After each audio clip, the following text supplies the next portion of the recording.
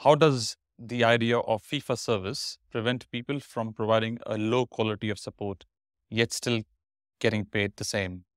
It's a good question. And I think what I'd like to do is actually talk about where I see the review wanting to take us, because I think it really speaks to how to address that. Certainly their concern is they're just paying for an output, an hour of something, and there's nothing attached to that, no outcome, no quality, just an hour. And so what they're talking about is reframing pricing so that it becomes much clearer that there is an expected outcome, there's expected quality. I think what we'll see, this is my best guess about where we're going to land, is that we'll end up with what's called a blended payment arrangement, where there's a certain amount of money, which is like the fee for service. You've provided a service, you need to get something for that, but you need to do more in order to get the rest. And that more will be one or two things, maybe one thing in the short term, two things in the longer term.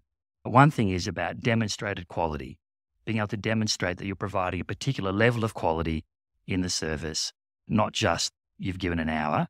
And so the blended payment's going to be then fee for service plus something that recognizes quality. And then the cherry on this particular cake is actually going to be a fee which relates to an outcome. You've actually been able to demonstrate that not only have you spent some time with this person, but you've actually made a difference based on what they're aspiring to achieve and what's in their plan. And so this blended payment, if we can actually get to that, and I don't think that's a short-term journey, by the way, folks, because it's quite hard to measure outcomes or to measure outcomes and link them back to the service you've provided, but it's not impossible.